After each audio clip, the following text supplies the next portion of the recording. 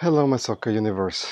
Let's do a quick update on the Women's World Cup. Yesterday there were only two games, and I want to go by group. So we'll start off with South Africa against China, which was actually the late game. I mean, the scheduling at this World Cup is now a little bit weird. We have now some days with three games, and there's some with only two games. So yesterday we had two, and I think today we all also only have two games.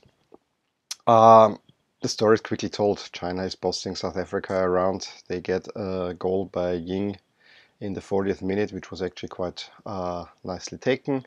I think 2 minutes later, they even hit the crossbar and it comes down. Could have been 2-0. They just don't get the other goal, and it finishes 1-0 for China.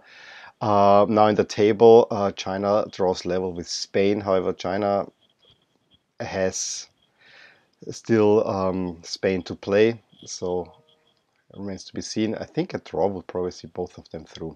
Germany, of course, leads with both 1-0 wins against Spain and China. South Africa in last place looks like it's the team to be eliminated. The big game yesterday, however, was Australia against Brazil. And I'm wearing Australia, meaning Australia won. First of all, let me say, wonderful jersey matchup. The South Africa-China game was jersey-wise not as nice. I mean, it was yellow against red. I would have wished that it is the gray one against the green one, but okay. Back to Australia against Brazil. It was a historic game for many ways. Of course, Australia is now the more possessing team and so on. However, Brazil gets a penalty that Marta converts in the 27th minute, and now she scores in 5 consecutive World Cups, which I think no one has ever achieved, even on the men's side. So that's a record. Christian makes it, or Christian makes it 2-0 in the 38th, and it really looks like Brazil is on a good way at this World Cup.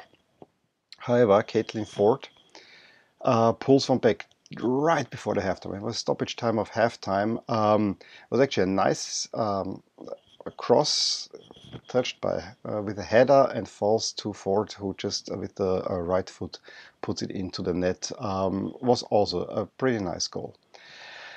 And then second half, the weird goals came, and they both goals that came looked very similar. In the 58th, Chloe Logarzo takes a shot, and the goalkeeper for Brazil never can really see it, because she's probably speculating with a deflection or whatever, because there was Australian attacker, the big one, I don't remember now, number 20, was right there in the mix as well. So you think she could get a touch. There were a few defenders and just flies past her into the net.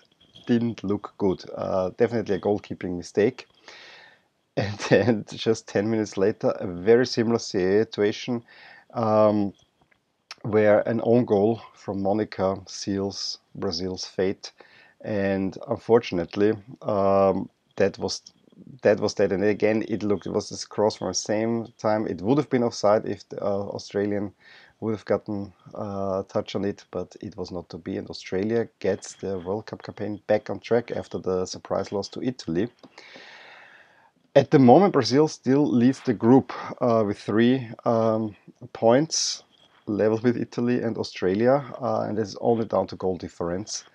But you know, Australia still has to play Jamaica, and Italy plays Jamaica today, and Australia can probably boost their goal difference, or even if they get a point against Jamaica, well, Brazil and Italy, that might be a tighter matchup. So it's gonna be interesting how that one will evolve.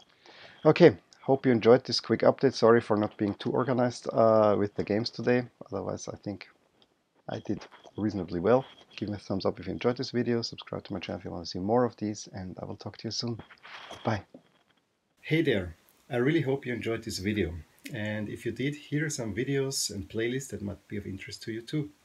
Also, please consider subscribing to my channel, as it will give you all the updates on my channel, all things My Soccer Universe.